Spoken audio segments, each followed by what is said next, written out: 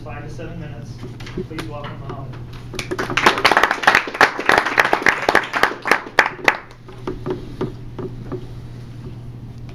Thanks, Toastmaster. Fellow Toastmasters and guests. Today, as Sean said, I will be focusing on the plight of children. As I was writing this speech, a few words come to my mind. It's a poem. It's a dialogue between a mother, an unborn child, and a midwife. And the mother says, "Oh mother, my firstborn, my body is about to tear down, but my heart is blown, ready to welcome you as a child of my own. Forgive me, son, for I won't talk a ton. Here comes the labor, here comes the pain."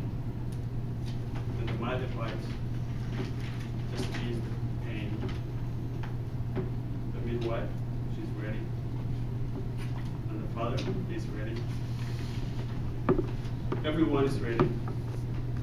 But the boy stays steady, not willing to let go of the peace he found in his mother's belly. "I refuse to be born," he says, son. "I refuse to be born." "But your mother is in pain," says the woman in pain.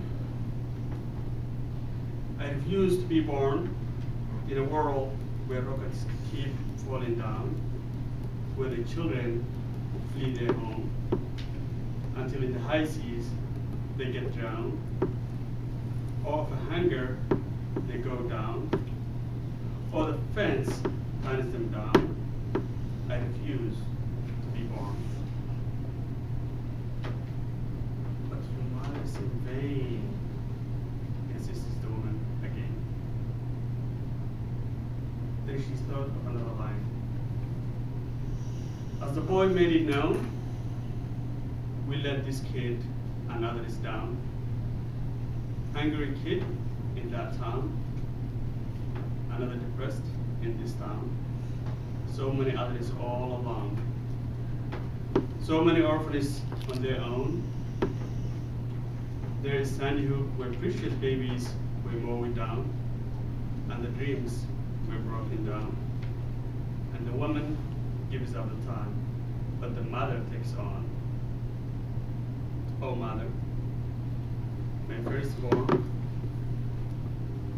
there is two sides to every coin. If you come in turn, I will love you, son. I will name you Dan. I will raise you then. Happiness will go on. Little Dan was then born." These words came to my mind as I was going through the plight of children around the world. I'm going to ask you a favor. I'm going to tell you a number, and I want you to visualize that number. I'm going to ask you to close your eyes. 25 million. Visualize that number. I'm going to say it again. 25 million. Now open your eyes. What if I tell you, fellow Toastmasters, that number represents the number of children that have been forcibly displaced from their homes? 25 million children are living outside of their homes in refugee camps around the world today. That number comes from the United Nations High Commissioner for Refugees. 51 million people are forcibly displaced. Half of those are children. So I think about that. I keep thinking whether we have come a long way when it comes to human civilization. in my mind, we score the lowest when it comes to how we treat our children. We subject them to wars, we subject them to violence, and even the advertising industry gives us this impression of highly sexualized media feeds that are harmful to children. There are so many ways that we could have done better, and we need to do better.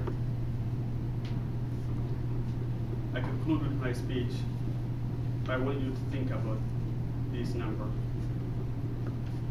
Pray for them. And let's find any way that we can improve any policies that would make the lives of our children better. Thank you.